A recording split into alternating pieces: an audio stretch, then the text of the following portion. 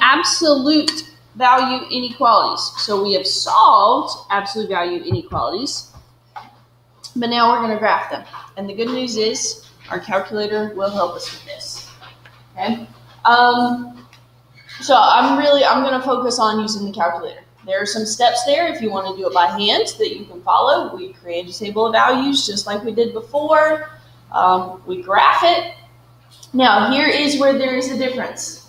Okay. If it is just less than or just greater than, like we see here in 1 and 3, then you don't graph a solid line. Okay, you're going to use a dashed line because it's not equal to.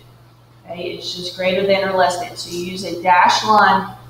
If it is greater than or equal to or less than or equal to, then we will graph it with a solid line. And then we're going to do some shading because it's an inequality. If it's less than, we shade below. If it's greater than, we shade above. But the neat thing is, our calculator will even tell us that part too. So, grab your calculator. Let's put the absolute value of x plus 1. Okay, absolute value of x plus 1. Put that in your y equals. Now, before we hit graph, Dakota, sit up. Before we hit graph, have you ever noticed over here on the very left, these slash lines? Have you ever wondered what the heck are those there for? Okay, here's what they're there for. If you move your cursor all the way over there and you press enter, okay, it changes. It becomes a thicker line. Press enter again. Now it's a triangle, okay? Now it's a triangle. When it's up there on the top, that's representing greater than. Press enter again. Now it's a triangle on the bottom. That's representing less than. Okay, and that's what we want. We want our function is less than the absolute value of x plus 1. Now we can press graph.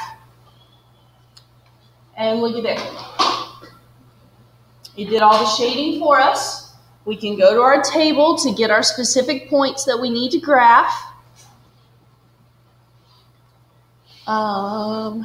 Let's get some symmetry going here. Remember, we want to center it up so that our y values are symmetric if possible. So let's plot them. -4, +3, -3, +2, -2, +1, -1, 0, 0, 1, 1, 2, 2, 3. It is just less than. So this should not be a solid line. It should be a dashed line. So however you want to do that, I think it helps. Like if you skip a square. Okay, so there's our function. It is less than or equal to that. So we shade below like the calculator was showing us when we pressed graph. Now, don't spend a whole lot of time coloring in your graph, okay? That's sufficient right there. I know it's not very pretty, but it is sufficient, okay?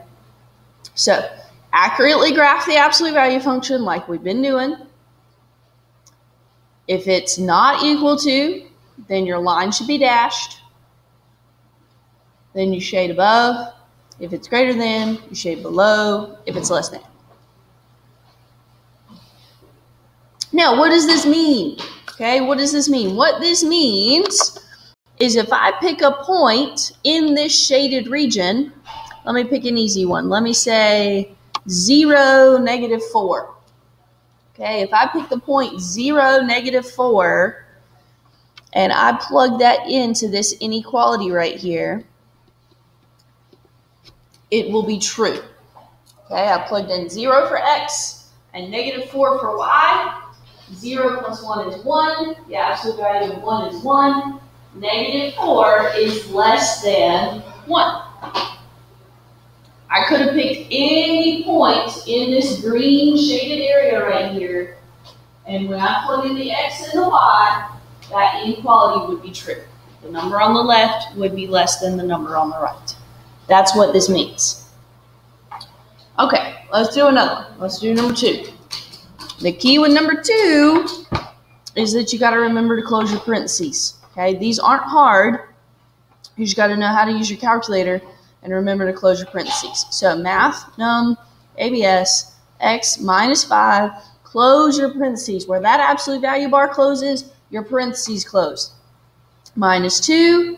This one is greater than, so I'm going to go over here and I'm going to hit enter until I have that triangle on top. If you miss it, just keep pressing enter. It'll scroll through them all the way back to the beginning. Okay, press graph. That's what my graph should look like. Let's go to the table. Let's find some symmetry here. There we go. Okay, there's some symmetry. 2, 1. Whoops, where'd my graph go? There's my table. 2, 1, 3, 0, 4, negative 1, 5, negative 2. Guess what? That's my vertex. 6, negative 1, 7, 0, 8, 1. This one is equal to, so it is a solid line. Whoops. I am not doing a very good job of drawing a straight line here today. There we go.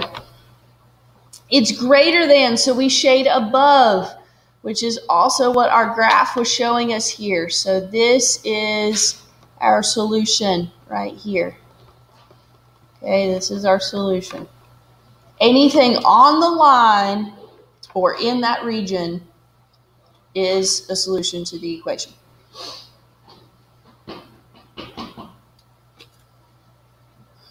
Okay, easy, right? We just gotta know how to use our calculator.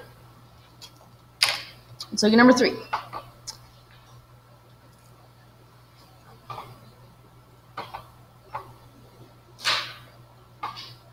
Absolute value of 4x plus 6. It is greater than, it's not equal to. So that's what my graph should look like. Let's go to the table. Woo, I need to move this way.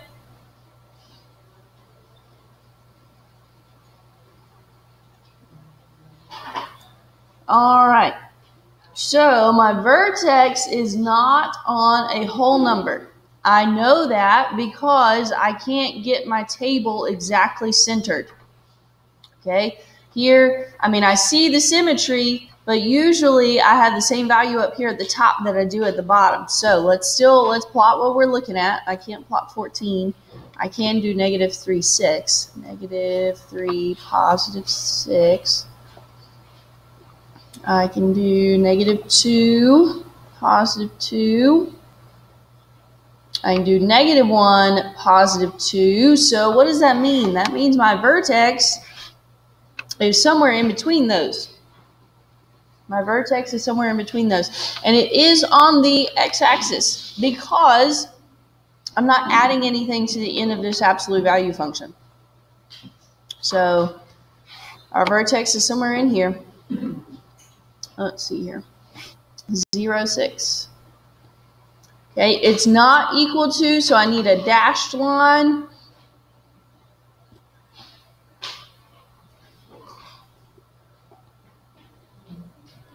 It's greater than, so I shade above my function, so it's inside of it right here. That looks like a hot mess. But hopefully you get the idea.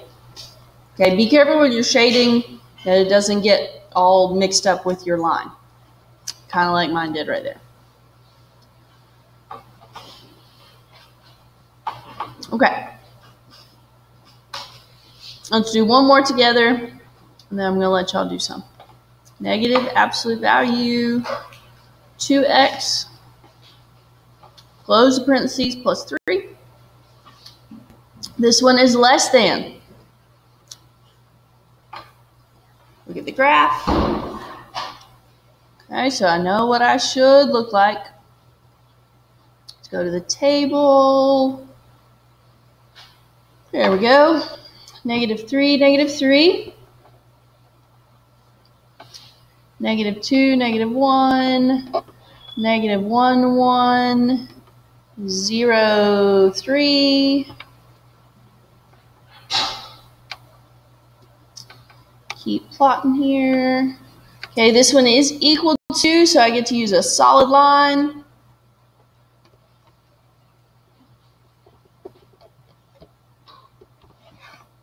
It is less than, so we're shading below. And I'm going to check it with the calculator here. Okay, so we are inside our function down here on the bottom.